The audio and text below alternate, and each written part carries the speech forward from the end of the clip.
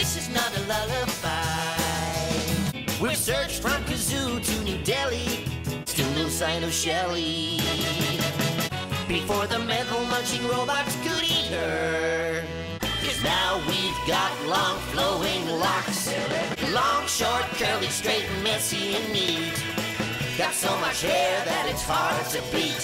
And there's no need to despair, 'cause I have no facial hair to bother me. Now I am free, now we're feeling really well, thanks to Benedict's new gel, and we can sing and we are free. He was trying to destroy all the music in the galaxy.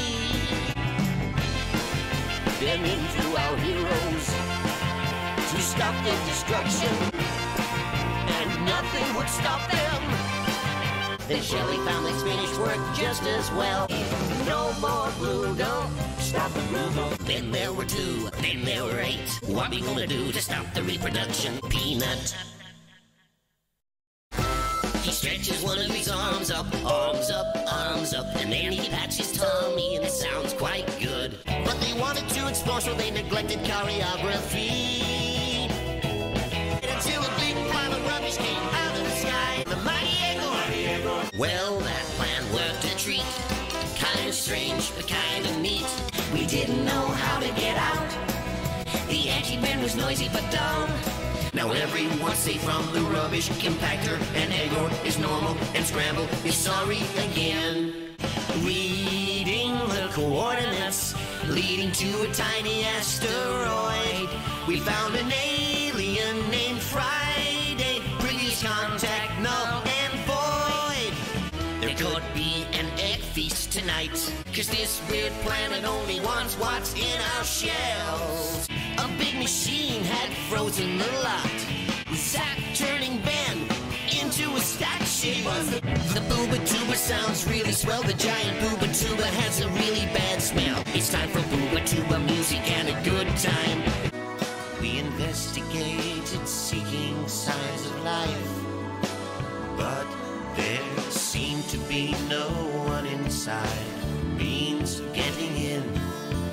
Musicians like to play their songs, but solar winds just blew the sound away.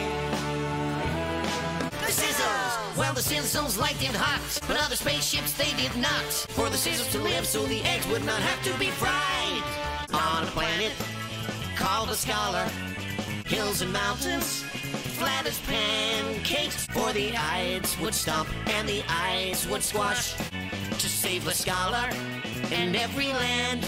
Instead of crushing, instead of stomping. Life can be so strange sometimes. Some days race and some go slow. Captain Crazy and his pirates opened hatches and were swarming into Shelly. But the pirates stole it all just to bury it in a hole in the ground. But Captain Crazy caught us, and then he wanted to bury us as well. He never liked to listen to the music, but just stashed it all away.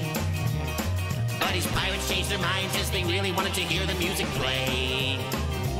Shooting from the holes, the brilliant notes they played made entrancing the dancing fountain show. He found them on the bright orange planet, frozen solid blocks. Then when we had signed, we made a groovy song. No melody, no tune, no funky beat. The worms and Eggor snuck off in an eggmobile, for we could soon be marooned on an Neptune.